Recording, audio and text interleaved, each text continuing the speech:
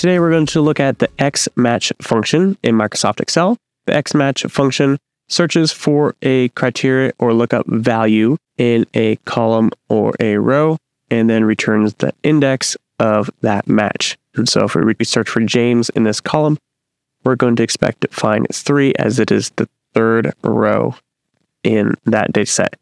So let's go ahead and open this up. So equals XMATCH function. And then we can see that we have several different available arguments. And so these ones over here on the right-hand side, surrounded by the brackets, are optional. So the only ones that we have to use is the lookup value, which in this case will be James. And then the lookup array, which is going to be this column. And then we can go ahead and close this out. And we can see that returns 3, which is the third row, which is indeed where James is. As you can see, that is highlighted over here.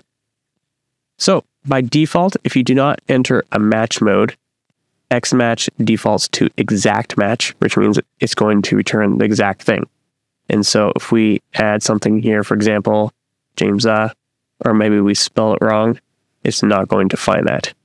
So it only does an exact match, just like that. So let's go ahead and look at our match modes. So we have exact match, exact or next smaller, exact or next larger. And so these both have to do with numbers. And then the final one, 2, is wildcard character match. And so we're going to look at that just for a moment here in our match here.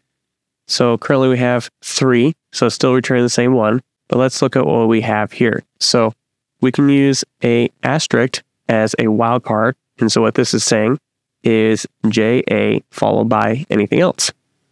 And so you can see it's still returning 3. And so let's go ahead and adjust this just so you can see what we're doing here. So we're going to use our last parameter, which is search mode.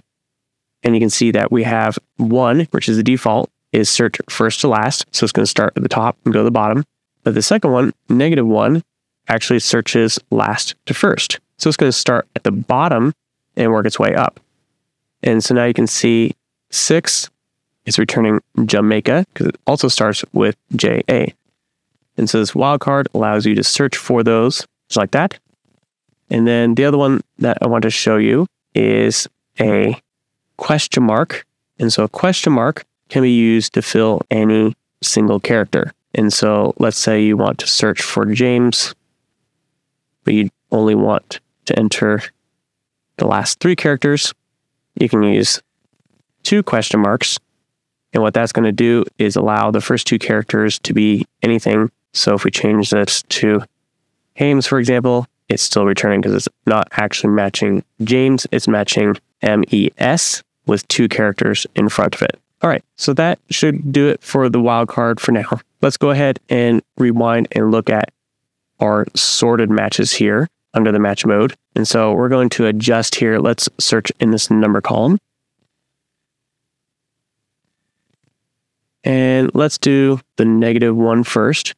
So exact or next smaller. And then we're going to search for 600. And so what we're doing now is we're searching for 600 in our points column.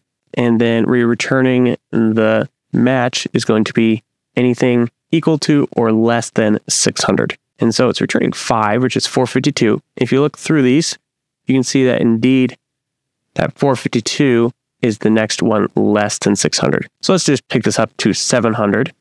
And you can see that it does find a match. But if we do 699, it's going to drop back down to that 452.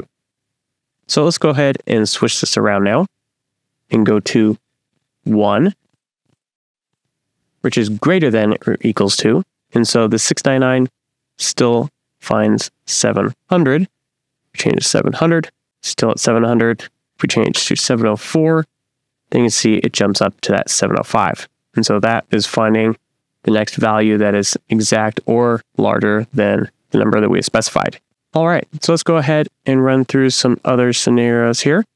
So in this case, we have a criteria of Paris. And so we're going to revisit our search mode again. So let's look for Paris in our cities, and we're going to do exact match. And then we're going to look at this first and last to first again, just for a moment. And so we have a value error here. And what's happening is I have these two columns merged, and so it has to look in a single column. And so if we adjust this back to C, then you can see that now it works correctly. And so if you see this, I have two results for Paris in this table. And so currently it's returning 4. And so if we look at this match mode or search mode again, you can see that there's first to last or last to first. And so we just had first to last. Now, if we change this to last to first, you can see it returns 8.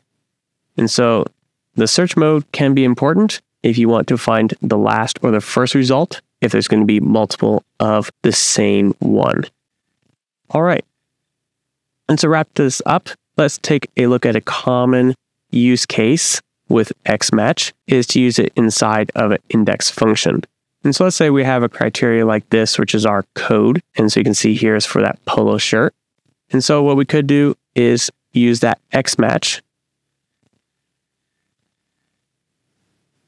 to search for that code in this column and do exact match. And you can see it returns 2. So that is somewhat useful to know that row. But what's more useful, I'm going to cut this formula for the moment. And then I'm going to use an index.